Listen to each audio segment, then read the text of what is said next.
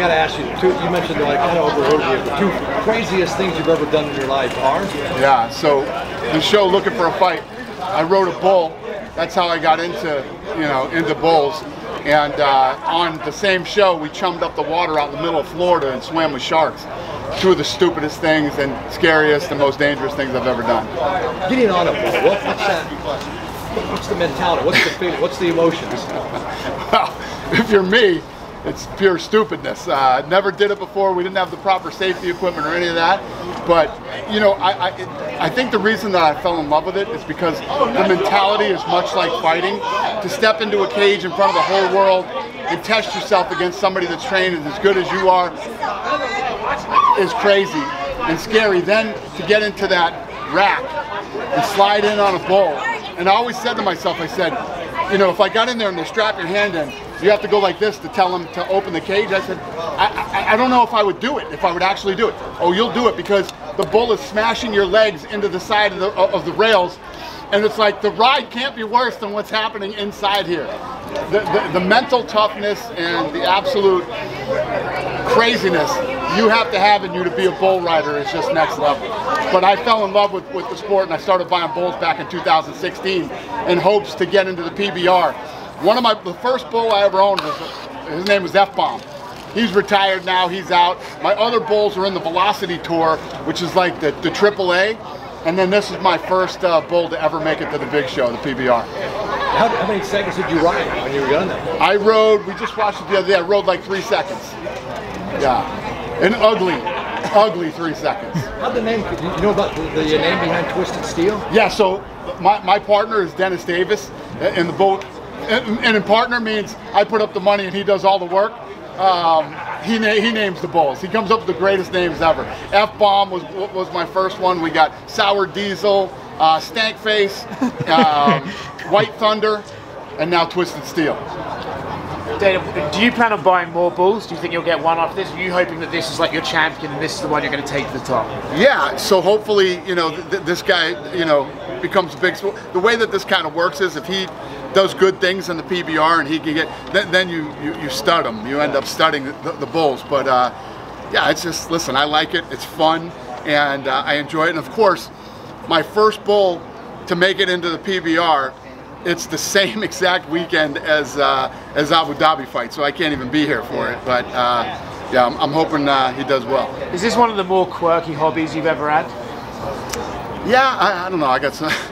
I don't know the answer to that question, but it's fun. I enjoy it. I like being in the bull business, and I like. I finally have one in the PBR. I think this is where it starts to get really exciting. So if he can do something, it'll be fun. It's like, what it's like? It's no different than if you think back in the boxing days. All these guys, these hedge fund guys and these business guys used to back boxers to see if the boxer could make it up and win a world title. And once they won a world title, that was how everybody got their money back in the days. Michael Moore was backed by a bunch of finance guys and a lot of other fighters, but the bull business is sort of like that. It's a bit like owning a horse, right? Other guys buy horses. Yeah, that's the other thing. You hope to win, one of the big championships if you own a horse. I want to ask you a couple of questions outside. The bull riding's much cheaper. Yeah. Much cheaper than the horses, yeah. Fair enough. And more violent and more exciting. Yeah, exactly. You got Alex Volkanovski to step in on short notice, but then you went and almost topped it by getting Kamaru to move up a division and fight Hamzat on even shorter notice. I'm curious, I know Alex said yes right away. What was it like talking to Kamaru and getting that deal done? Yeah, listen, I said it yesterday and I'll say it again today. The 4 guys that are involved in the main and co-main event going into next Saturday, it's what it's all about. I keep talking about Islam Makhachev's quote that he gave, and when an opportunity presents itself, if you're a real guy and you're in this for all the right reasons, you step up and you take these fights. And it's just, I swear to God to you guys, I got to find out if it's up yet. But I called the team yesterday. I said I want Islam Makhachev's quote in the Apex and I want it in the PI. It's going up on the wall. That's how much I love this shit. It's cool, right? Because for newer guys and up and comers, you understand why they'll take any opportunity to try and get their name. But for Alex and Kamaru, they're like 2 of the pound for pound best in the world, and it's still so cool to see them be this hungry and be like, oh yeah, I'll take this challenge. I'll meet this head on. But look at the buzz and the excitement. Yeah. You know what I mean? The energy. What does that tell you? It tells you they made the right choice, and this is the type of stuff that we as fight fans love and get excited about. So yesterday when I posted the video of the announcement, it had 10 million views. 10 million views in like 10 hours. Yeah. So what is, I mean, it's just, that answers all the questions. Yeah. As a fight itself, how do you see that Kamaru-Khamzat fight going? It seems like, you know, Kamaru's the immovable object and Khamzat's this unstoppable force. Do you think that's just going to be 3 rounds of chaos? Yeah, so Usman has like a 93-point-something% takedown, defense rate. The highest in the welterweight division of all time. Khamzat likes to take people down and smash them. Because of both of their wrestling, it probably ends up being a stand-up war. Yeah, it's a fun fight. Very fun fight. I'm sure you don't want to get into it too much. Obviously, yesterday Hunter and Jeff spoke about USADA and everything. They dealt with that really well. But I'm curious, when you first saw their press release and what they said, what was your immediate reaction to their press release? Well, I think I summed it up yesterday in one word: scumbag. Listen, it is what it is. They did what they did, and think about this, right? They're in a business where they're looking to bring other sports leagues in. They were with us for 8 years. We helped put them on the map. They helped us build an incredible program. This is how you're going to end your relationship with us? Who else would want to do business with these guys after that? Not me. So it doesn't matter to me. We're moving on, and good luck to them. It sort of feels like, I don't want to sort of make my own mind up, but it sort of feels like, hey, they just lost 30% of their budget and they're pretty pissed off about it. That's what it feels like. Listen, this guy went full Britney Spears and lost his mind. Get ready. Probably gonna see this guy on Instagram dancing with knives probably in the next 2 weeks or something. He went nuts, he lost his mind, and it is what it is. It's whatever. Dana, you mentioned horse racing, and there's a difference in horse racing where the jockey and the horse are working together. But in this, they're working against each other. So who are you rooting for? You're rooting for your bull, right? Absolutely. So how does that, but you've got all these guys here. So they're great guys. I love them. I hope they get thrown right up into the second row of the stands on Saturday night. I'm rooting for the bull. Yes, I'm in the bull business, not the bull rider business. How do the metrics work to know when your bull is doing well? Is it by the seconds? Yeah, they rate bulls, and listen, I'm the furthest thing from the expert on this, but they rate bulls. What you want is a bull that doesn't throw everybody off immediately. You want a bull that's actually kind of rideable, but is badass enough to throw some people off. Have you ever ridden this one? No, listen, we showed up at this thing. When we did this episode of Looking for a Fight, I thought we were like going there to make it funny and ride like baby bulls or something. The producer of Looking for a Fight, we show up there. This is a PBR training center, right, where these bulls are in Houston, Texas. We don't have we didn't even have mouthpieces. We didn't have anything. We didn't have the proper equipment. It was a 45-minute ride out there. 45-minute ride back, so you're killing almost 2 hours. We only have so much time to film. Matt Serra said, "Fuck it, I'm gonna ride the bull." I was like, "Oh my God!"